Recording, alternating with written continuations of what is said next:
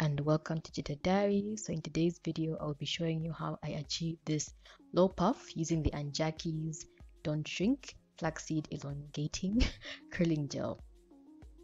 And this was the product combination I used for my wash day. It was actually the third weekend in a row that I had used this.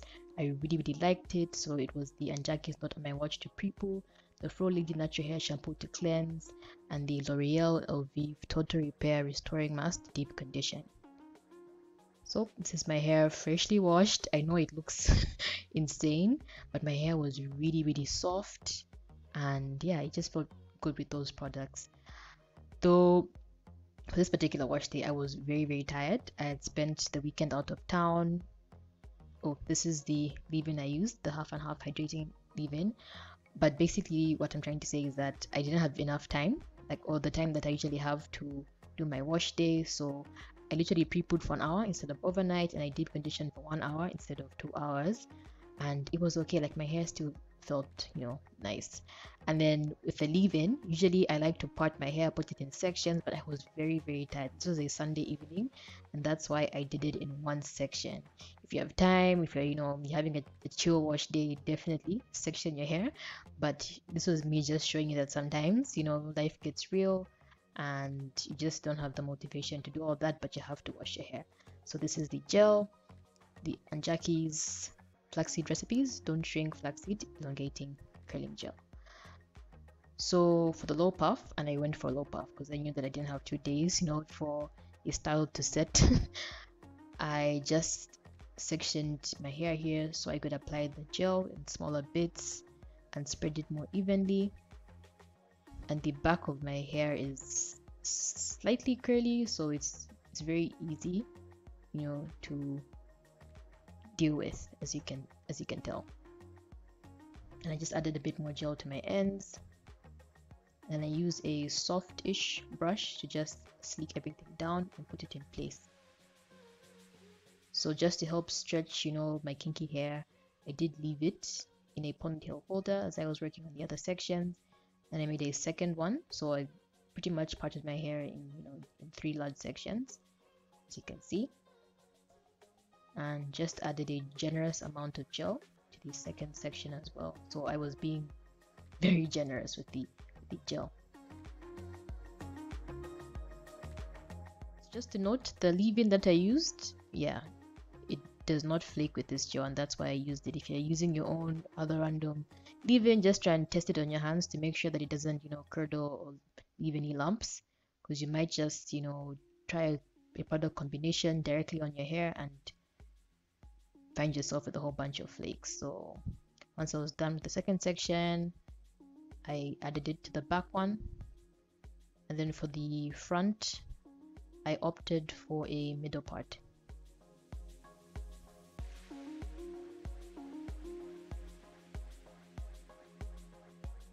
And I got a generous amount of gel once again, though after I played this back I realized that I didn't apply enough gel to the ends of this front section. As you can tell, it would have helped elongate it more. And my hair is almost armpit length, so it's longer than shoulder length, and that's how I was able to get away with it. If my hair was much shorter, those 2 pieces of hair would not have made it into the back of that ponytail holder, or where the ponytail holder is placed at the back of my head, but you get it. And then I just sleeked everything down with my soft-ish brush.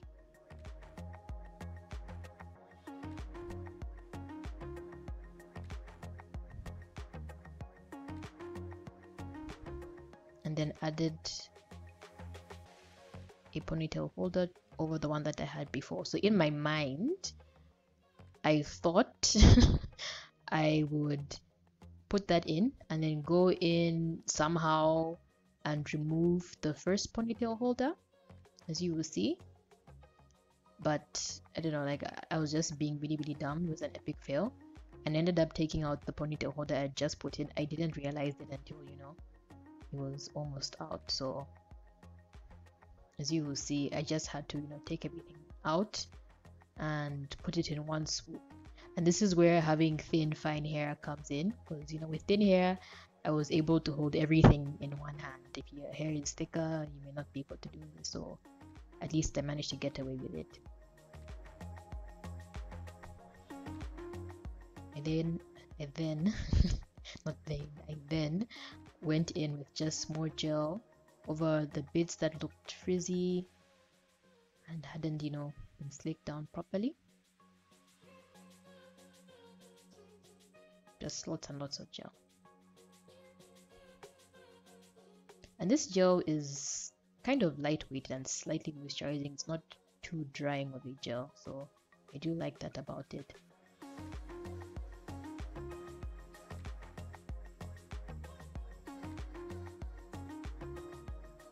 And then I just loosened the back so as not to pull my nape hair. Some of you know what I'm talking about.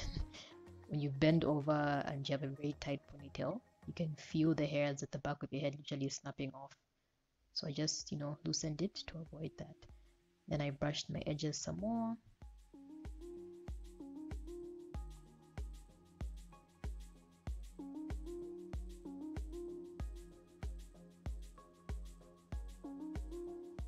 Then I got my beloved satin headscarf and tied it over. And then I saw a YouTuber called One Smart Fro do what I'm about to do next, and that is to double wrap your hair. So it's where you get a second headscarf. It can even be cotton. In fact, preferably it should be cotton, and you use it to one help you hold on to the satin headscarf, because my satin headscarf does slip off if I have a sleek style during the night. So this helps secure the satin headscarf, and then you also tie it over that bulge over your crown. And sometimes if you don't stick it down properly, like, you will end up with a bulge on your crown area. So yeah, that's what I did, but it was just for the first night. Throughout the rest of the week, I did use the satin headscarf, the cotton headscarf over the satin one, but just to help secure it. And then this was my hair the following morning. It was very, very damp, but I was expecting that because, my hair can't dry overnight. So that is what it was looking like. I know it looks dry here, but it was actually damp. It's just that my hair is kinky. And I got some oil, which is the soft all over and Jackie's oil, and I just used that to help fluff out the puff itself.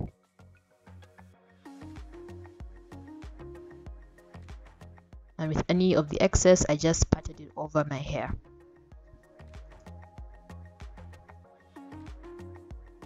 And here we go, the day one results. This low puff, actually really liked it. And then this was the following day. I just continued, with what I'd done the day before. Just took down my scarf.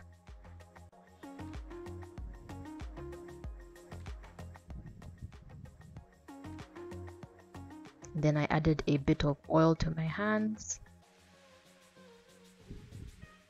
And then fluffed out the puff with my fingers.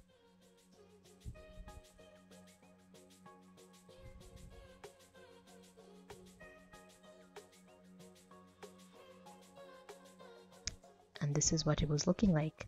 So I wore my hair like this for an entire week, and this was the last day, and a Friday. And I will be honest with you, like, by Thursday my hair was itching like crazy, like especially the bit where the ponytail holder was. So I was glad that Friday was the last day, but it did serve its purpose, and I am glad I did this style. So once again, I added just a bit of oil to my hands, fluffed out the low puff with excess oil, just dabbed over my hair. And this is what it looked like on day 5.